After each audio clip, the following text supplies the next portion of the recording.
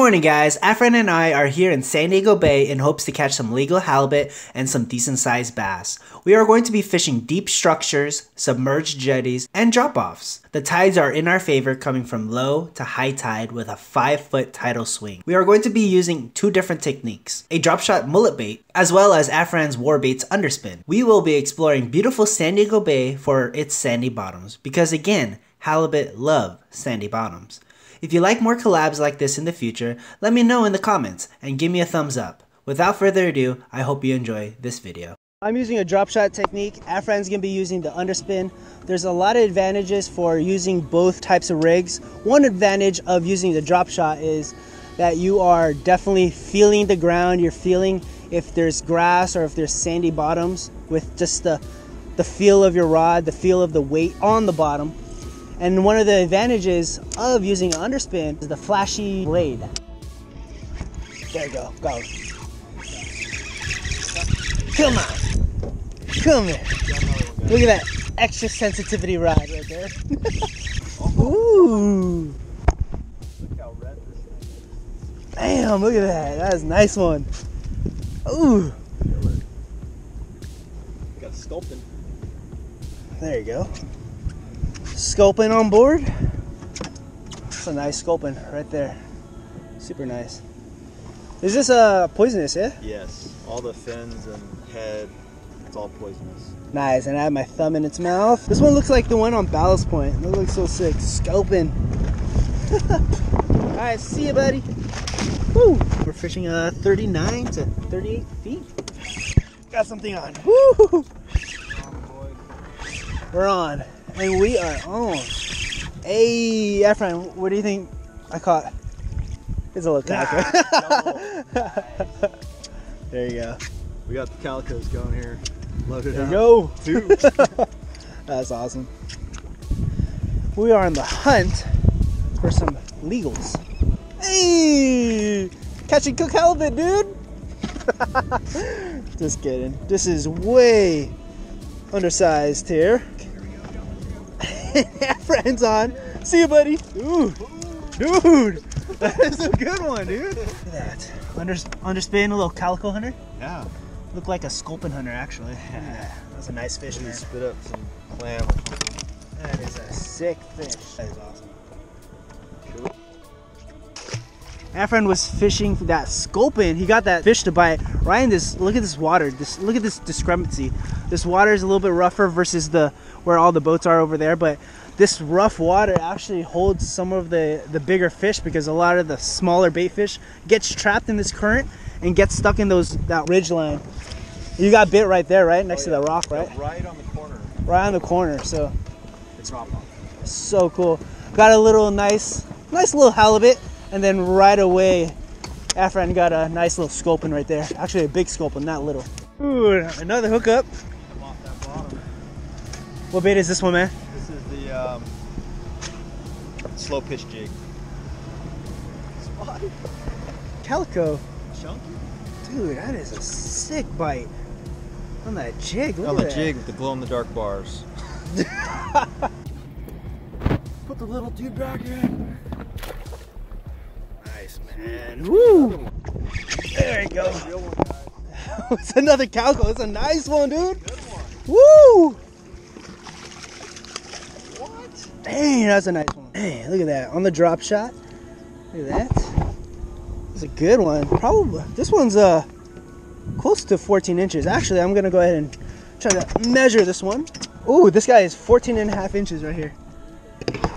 This one's legal to keep. Should we keep this, guys? I like practicing catch and release, so I'm actually just gonna let this girl go. There you go. See you, buddy. Woo! That's another species though on the board. That's awesome. We are racking up the species today. Super fun day. Look at that. Hold on, guys. B-roll. There we go. He's out. Oh, what is this? Oh, it's a barracuda.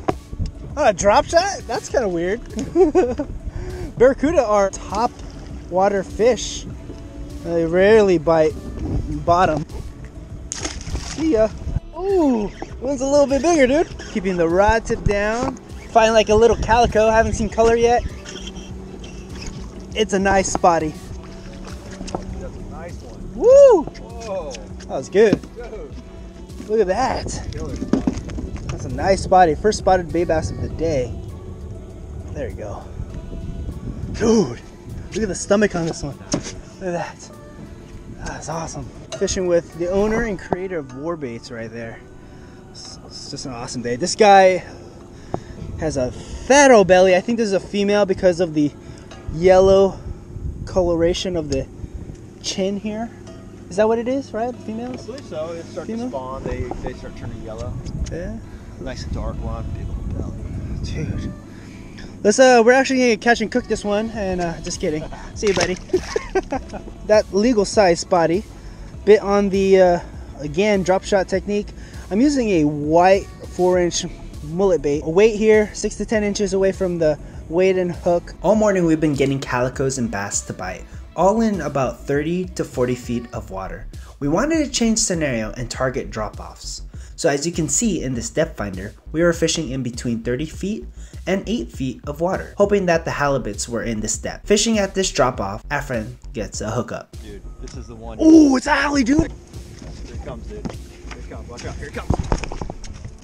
Oh, buddy! Dude! Dude! Heck yeah! Oh! Chopped it. Freaking he broke the line. Yeah. Dude! 23 inches, dude! Yeah! Damn, buddy! Dude! Chop that slug in half. Dude, that is a nice halibut, dude! Oh my god, dude, that's awesome. Can I see your bait? Yeah. Is it cool if I show the viewers? Of course. So obviously this was a full slug. Full slug. But At one point. At one point, and he definitely bent your underspin, dude. Oh, he did? Yeah, dude, look at that. Oh, yeah. Right? Is that how it... Full thrash. Full thrash. Dude, that is awesome. 23-inch halibut. 23 inch, and his eye is effed up because of that hook set that Afran has. It is pretty professional. We'll keep him. That was awesome, dude. All right, guys. Yo, I'm gonna put him in the tank here. Keep him fresh. Keep him fresh. You're gonna do a catch and cook halibut video? Catch and cook. Yeah? Fillet job. Yeah? Oh, shoot. I'm looking forward to that video, man. Yeah, man. Ooh. That is sick. Ooh. Dude, after I think I got you beat. I think I got him beat, dude. A little bit more punier, but hey, it's still a fish. See you, buddy. We're fishing that barge now. One of the cool things about fishing the barge is there's a lot of sardines, a lot of mackerel that get put into the barge, but oftentimes a lot of the bait fish actually escape during the transition or through little holes in the bait barge.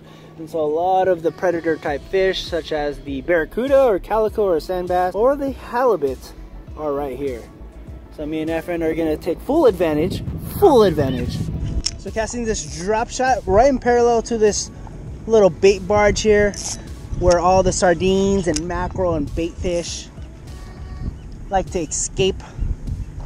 And a lot of the predator type fish are most likely gonna be there. So I'm waiting for that drop shot, that 1 ounce weight to hit the floor. It's currently 38 feet of water depth. So it takes a little bit of time for that drop shot to actually hit the floor. Once I feel bottom, I basically, if the current's pretty good, the drift is pretty good, you don't really have to do anything. That curly tail is doing all the action for you. So you just have to leave the rod tip pointing down and just wait for a nice little nibble. Any day now. Any day. 5 minutes later. A lot of the predator type fish, they like being on the bottom right here, and the drop shot is again another calico. Drop shot is another good way of getting them to bite.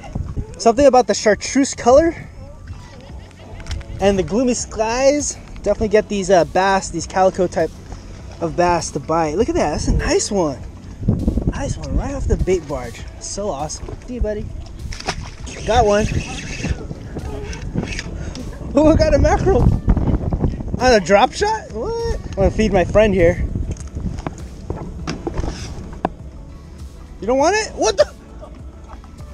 What? It's right in front of you. I thought they would go for it. Oh! That pelican got it. So that mackerel did not go to waste. Shot one, there you go. It's a little bit of a nicer one. Oh, it's a nice spotty. Oh, dang it. You saw that, right? Just lost my lure in front of them. Another predator type fish here in San Diego Bay. Right next to the bait barge, right where all the sardines, the bait fish escape from the pods or from the bait barge itself. Just gotta let her go. Let her go, let her grow. See you, buddy. We continued to catch more calicos and bass, however no halibut at the bait barge. So we decided to go back at the drop-offs to hope to catch more halibut or other predator type fish. Trying best of both worlds right now. I'm using a 4-inch gulp mullet bait and I'm pairing it with the 3/8 ounce underspin. Let's see if we can get bit. Swim's nice. The scent, the curly tail, and then the underblade, hopefully that attracts some predator type fish to bite. So right now we're drifting parallel to this shoreline here, and we are about 17 foot in water depth. There's eelgrass to our right, and we're just fishing that little shelf right to the left of the eelgrass patch. Afran there is using a crankbait, a spotted bay bass imitation crankbait by Fishhead. Nice design. And I'm using a underspin because Afran definitely convinced me after him catching the legal halibut. But just like him, I'm letting that underspin, the swim bait, hit the floor and a nice little reel in, hovering that blade over the sandy bottoms. Guys, I think I got a corvina. Dude, on the underspin. There we go. That's a nice one. Yeah, I'm gonna bounce it. Yes! Yes, dude! Yes! Hey, I saw it take off. That was so rad. I saw it too. That was so sick. Oh my god, he wanted that. Look at that. He wanted that underblade. I think I'm gonna do a catch and cook on this one. I'm gonna catch and cook. I'm gonna actually keep this one because look at it, he's already bleeding. There's no way of getting around that because he actually swallowed that underblade. So even if I release him, he has a less chance of surviving. So we're actually gonna go ahead and catch and cook this guy. And let's put it in the live well. Woo! Afran is killing it today with the underspin. Oh dude, that's a huge halibut. He's a big halibut. We're gonna gaff him right here. Get him, bro. Stick him. Oh. Now he missed him. Now we got him now. Oh! Get him off. No! Walker. No! He's going again. He's going off. Holy crap! Whoa! I am a horrible gaffer. All right, so one swoop. When you hit him, One swoop. bring him right in, lay him on the deck. This is how not to gaff, by the way, if you want to replay it. Second chance. Halibut gaff. Right here we got the head. One coming. swoop, one swoop. Yeah, here we go. Oh. I loosen the drag up, guys. So that he has time to run the boat. Here we go. Right there, right to the boat. Right to the boat. Yeah. Yes, dude. Yeah. Dude. Yeah. Dude. Afran, show me what's up on this legal size halibut, dude. That's like 30, 28. Yeah. Look at that. Catching 2 legal size halibut and a short fin corvina. Is it okay if I show your bait? Oh yeah. On the underspin. On the underspin. Chartreuse, baby. Hey, I saw Rodney doing it, so I had to get it on. Hey, my bad on the first attempt on the gaff, dude. If you know me, I don't even net. I don't even do any of those kind of things. Yeah, we got him though. We got him. Dude. Check him out. Oh, he's heavy. Dude, he Full is size. heavy. We fished for another hour until the wind started to pick up and all the audio got messed up. So we both decided to call it quits to an epic day of fishing. If you like these kinds of videos, please comment below, give me a thumbs up. Visit Warbaits' YouTube channel to see Afran's perspective of this fishing trip. I hope you enjoyed this video. Again, my name is Rodney and always, thanks for watching. See ya! Get him, bro. Stick him. Oh. Now he missed him. Now we got him now. Oh. Get him off. No! Walker. No! He's going again. He's going off. Holy crap! Whoa! I am a horrible gaffer.